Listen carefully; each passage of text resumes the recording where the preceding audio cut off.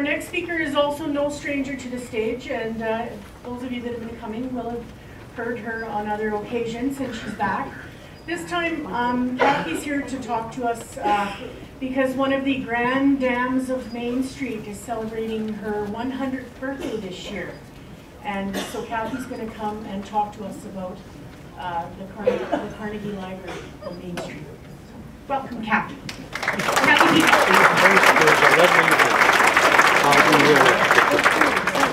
My butt several. Just to be clear, I am not the grand dam of Main Street.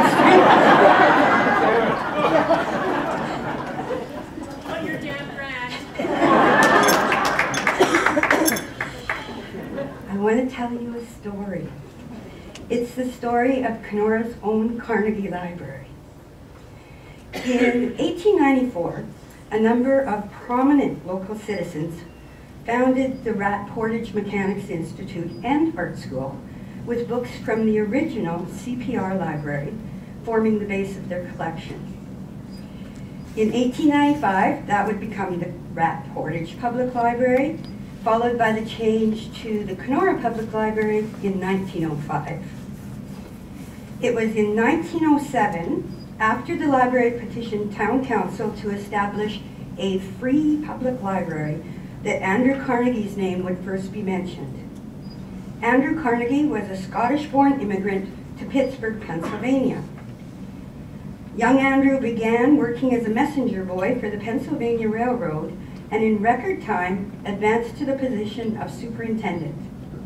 He purchased his first stock in 1856 when he invested in the new railway sleeper cars. By 1865, he had organized the Keystone Bridge Company and just 8 years later, the Carnegie Steel Company. Within a few years, he would be one of the richest men in the United States, and in 1901, he sold his steel company, valued at $400 million, to J.P. Morgan. Although he was one of the wealthiest industrialists of his time, he's best known as a philanthropist.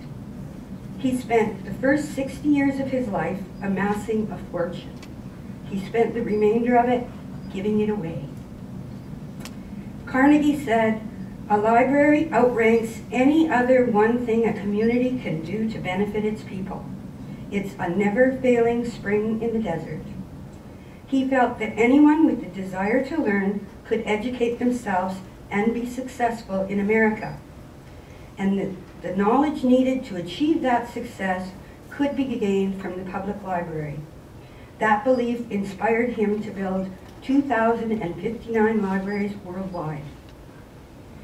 At the very first meeting of the Kenora Library Board, with Sheriff Humble as chair, one of the first orders of business was to approach Carnegie with an aim to establish a permanent home for the library, and this is the application that was submitted in March of 1907.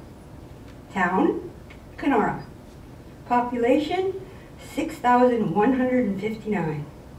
Has it a library at present? Yes, it does.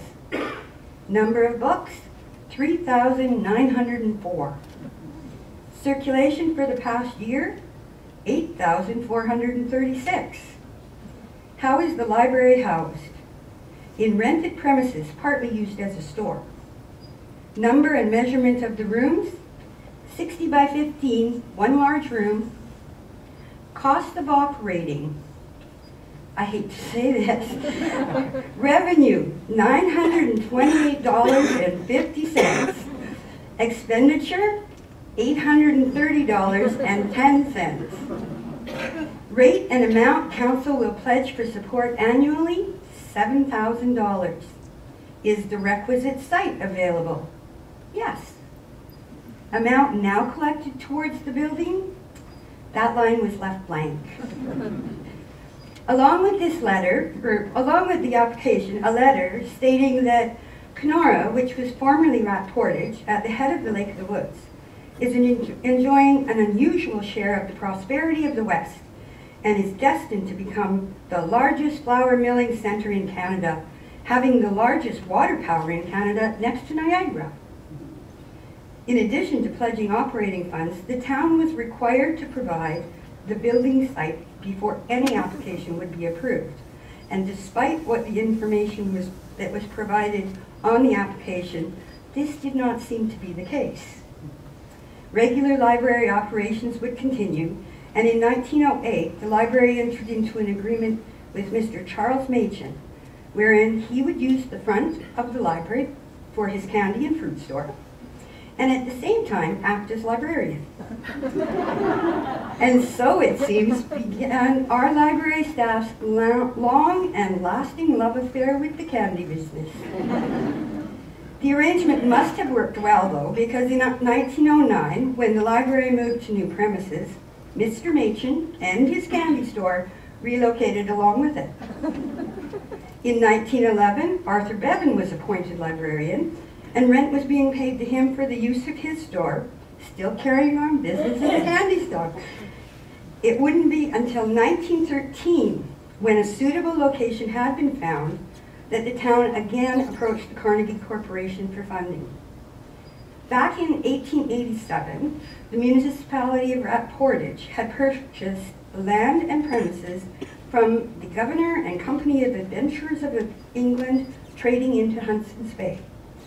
The property was in the village of Rat Portage and consisted of Lot 28 in Block 1, and it became the site of the local fire hall until January of 1912. Unfortunately, a fire that broke out in the early hours of January 18th of that year completely destroyed the fire hall. Council's decision in 1913 to provide this prime real estate for the new library did not meet with the agreement of everyone in Kenora. A letter in the Minor Inn News, People's Forum, dated April 21st, 1914, shows that some people had serious concerns regarding the location of the future library. To the editor, I read with pleasure your article, Re-Site the Proposed Carnegie Library, and while I am heartily in accord with the securing of this library, and also of the opinion that a good location for the same should be provided by the town, I cannot agree with Mayor Brett and others that one of the most valuable pieces of property in town should be given away for a $15,000 building. The property across the road, purchased a couple of years ago for City Hall purposes, I also consider too valuable. Why not go down Main Street South and place it on the park opposite the courthouse? It would help to improve the appearance of that part of the street. Yours truly, ratepayer. Regardless of the opinions shared through the news, the property at 24 Main Street South was provided for the library and plans did proceed. What follows is a summary of more than 4 years of correspondence between G.C. Hay, who was the clerk of the town of Kenora, and Mr. James Bertram, who was the secretary of the Carnegie Corporation. Back in May of 1913, Hay enclosed a letter to Bertram along with a fresh application. His letter said, "Council are now in a position to provide a very suitable site for one of Mr. Carnegie's libraries. At the present time, our library is in a store on Main Street, together with a candy store. The librarian is the owner of the candy store. We're desirous of obtaining for this corporation one of Mr. Carnegie's libraries. And I may say, for a population of 6,500 people, the present library is entirely inadequate." Bertram soon wrote back setting out the requirements for the grant. If the city agrees by resolution of council to maintain a free public library at a cost of not less than $1,500 a year and provides a suitable site for the building, Carnegie Corporation of New York will be glad to give $15,000 to erect a free public library building for Kenora.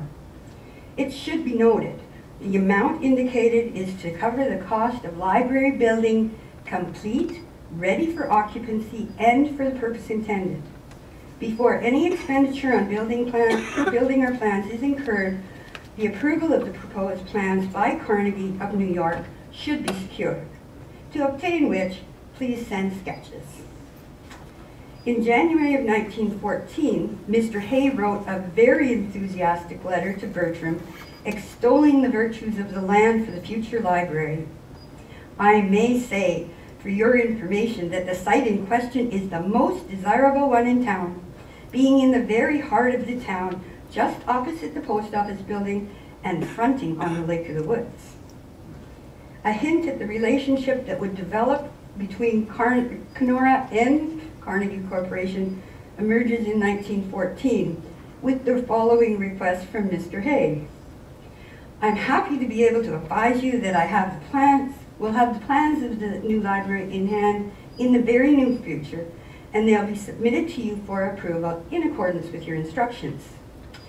In this connection, I may say I've lately had a deputation from the library board, and they have requested me to take up with you the possibility of a further grant from Mr. Carnegie of $5,000. In order to simplify matters, I enclose herewith for your consideration a sketch which sets out clearly the very excellent site for the new library. You will note that the site is in the heart of town and borders on the lakefront. The board points out that in order to do justice to the Carnegie Library and to the site itself, a suitable dock will have to be built. Northern Harbour wouldn't have been nearly so many if they'd have got that grant. A suitable dock will have to be built, as it's the intention to have a front to the lake as well as to the main street. In view of the fact that we have here between 600 and 700 motorboats, the owners of which have residence on nearby islands, and they would no doubt take this means of getting to the building. He also adds, I may say, the council had first decided to hold this property for park purposes, but in view of Mr. Carnegie's gift, agreed to give the site in question. The town clerk goes on to say he'd be deeply grateful for a speedy response. He did indeed receive a quick response from Mr. Bertram, stating, it is considered the amount promised is sufficient to provide a library building, giving the needed facilities for the population of Kenora. This corporation does not see its way to add to that amount. Included with the letter was the corporation's pamphlet titled Notes on Library Buildings. I should mention that the architects designing the first of the Carnegie libraries had a great deal of leeway in their designs. Although final approval for the plans always rested with the corporation, the early libraries weren't built to standardized plans. Some of them were pretty fancy. Over the years, Carnegie's staff refined their process, placing more and more control over the communities and actively controlling the architectural design. After 1905, the Carnegie Corporation demanded standardized designs for the library buildings. Bertram had developed this pamphlet called Notes on Library Buildings, and it included 6 sets of acceptable plans and designs. This standardization followed a basic formula. It has 2 levels with a lecture room, washrooms, a boiler and fuel room on one floor, and a reading room, a reference area, and space for a librarian on the other. The architect of Kenora's Carnegie building was a Scotsman named John Manuel, who emigrated to Canada in 1912 and was working from Winnipeg at that time.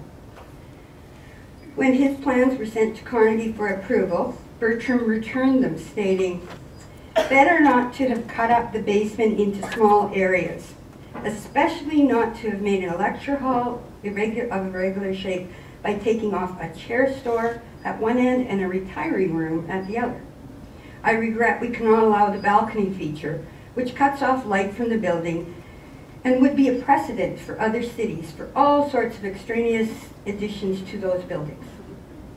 Clerk Hay responded, your suggestions are carefully noted, and it's with great regret that I know you don't favor the balcony feature. So I'm taking the liberty of again writing you in the matter.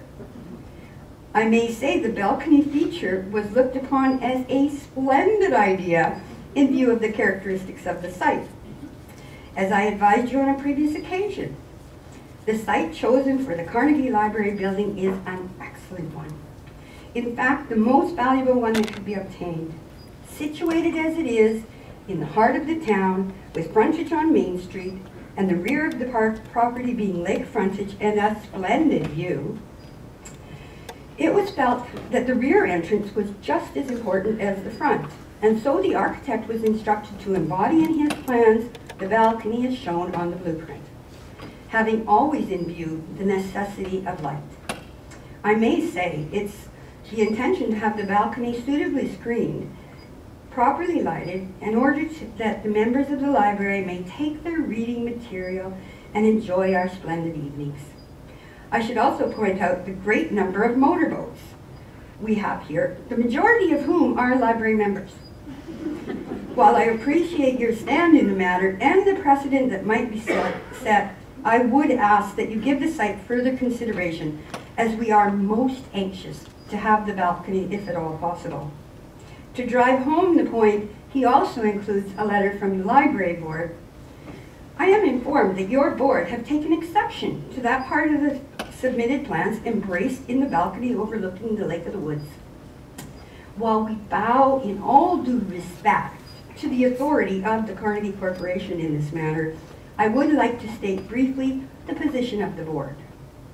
The site chosen is, to my mind, unequaled in every respect to any other that could be selected.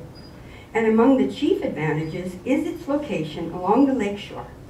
Having this in mind, the board requested that the the architect make provisions for the balcony, as it's a valuable addition to the reading room during the summer months. And I think it would be a great pity to deprive our people of this advantage. Their pleas were heard, and Kenora did receive a rare, if somewhat grudging, concession in September of 1914 that allowed for the balcony feature. As per Carnegie's requirements, a resolution from council had been provided assuring that the building would be erected, complete, ready to occupy, in accordance with the building plan, as amended, with the balcony feature, included at an expense within the sum of $15,000. It has been reported that a number of early buildings did incorporate living quarters into their building for the librarian or for a caretaker. This was something they reported Bertram would never have approved if he'd have known. While much of the correspondence refers to changes that they did make in the lecture hall by taking off the retiring room and the chair store room, there's never any mention again about the little areas being cut up on the lower floor. So whether Bertram ever learned that Kenora had included a caretaker's quarters in the lower level may never be known. Regardless, the quarters were there in the lower north end of the building, and a caretaker hired before the Library was due to open. In September of 1914, Mr. Fred Gilbert, the contractor with the winning tender of $14,200, had already begun digging out the basement of the old fire hall site. And by January of 1915, it was reported that the exterior work on the new library building is rapidly nearing completion, and workmen are at present engaged sheathing the roof with galvanized iron. The new library opened to the public on Thursday, August the 26th of 1915. This event will mark another epoch in the history of the town, when this splendid new library, imposing in appearance, comfortable and suitable in the interior, will open its doors for the benefit of Kenora citizens. Unfortunately, it would be September of 1916 before Library Chairman J.W. Humble submitted the required exterior photos along with plans for both floors of the building, showing everything just as it was at the time. He also provided a newsy report on the present librarian, Mrs. Bevan, wife of one of the brave boys who served the country well on the battlefields of Belgium, an opinion on the local churches, not wanting people educated, or in particular to be reading books from the public library, and a lengthy report on the activities of the Red Cross Society and their Field Comforts Committee. Bertram's response was a brisk request for the original plans as were approved. The board sent in the only plans they had, the contractor's blueprints, along with an explanation that the board had put in an office for the librarian, but that was only done after the building was finished. Bertram promptly let it be known that it was a violation of the agreement for any change to have been made without obtaining approval, stating that such procedure seems particularly ungracious in view of the fact, as you will remember, certain concessions were made in approving the plans with the balcony and veranda extension. The architect reported that only minor changes had been made, including the removal of one staircase on the inside between two floors, and one on the balcony that had been removed. He also reported that a librarian's office was built, but that was done after completion of the contract. Mr. Humble passed this information on to Mr. Bertram and explained, if the library did wrong in erecting the little office, which is very nicely furnished, don't blame council. Throughout 1917, numerous requests for the submission of the approved plans were received, and finally, in December, Mr. Humble penned a 2-page letter explaining the original stamp plans can't be located anywhere. But the architect said, aside from those few changes, as far as he can recollect, they were followed in every way. When the contractor was asked about the cost of the changes, he said, couldn't remember offhand, but the cost, whatever it was deducted from the extras. Humble also added, I may say, we never thought of building erected in this country without some extras cropping up, and in this case, the $15,000 was not sufficient to complete the building, as there were extras to pay for. Also, the veranda should never have been built with stairs at all, as it created an issue with the loss of library materials. The library board had nothing to do with the building of the library, and you should deal with council. A rapid response was received from Bertram, pointing out the futility of going into details when what was required was the approved plans. Mr. Humble's explanation is irrelevant, as the agreement was that the building would be built as per the amended plans within the promised budget, and there was no latitude in that pledge. Regarding his comments on extras cropping up, he was even less forgiving. If you will pardon me for saying so, in the face of your pledge, your statement shows a lack of a sense of responsibility. That was the last exchange for more than a year and a half, but another storm was coming, really. In September of 1919, the worst storm in the history of Kenora did heavy damage in the town. The large double veranda on the public library overlooking the lake was completely wrecked, and 2 or 3 feet of the outer brickwork of the building next to the roof was torn out in the collapse of the veranda. J.E. Curry, the new clerk of the town of Kenora, wrote to Carnegie to let them know and asked, will you please advise us just how to proceed with this work, whether having the repairs made by day labor and the account sent to you, or tenders called and submitted for your approval. There should be no delay in having the damages repaired. The response from Bertram, again very quickly, your letter seems to reflect the assumption that this corporation not only provides funds for the erection of library buildings, but it keeps them in repair after erection. Curry's rejoinder were equally swift. While we understood that your corporation erected buildings for libraries and municipalities cared for the repairs, we did not assume that municipalities were to re-erect buildings after they were blown down. Bertram's final opinion is directed to the mayor. In the name of the Board of Trustees of the Carnegie Corporation, I beg to send you their sympathy in connection with the loss sustained during the hurricane referred to by the town clerk in the enclosed letters. These letters are sent to you because of the mental attitude shown by your town clerk. It is one thing to receive a request to give assistance. It's a different thing to be asked summarily how you wish to pay the bills. Though the veranda roof was never repaired or replaced, I'm sure you'll all recall the balcony that stood until the 1992 renovations to our beautiful Carnegie building. Today, almost 100 years later, we should look at our library and recognize the wonderful and generous contributions that Mr. Carnegie and his corporation made here.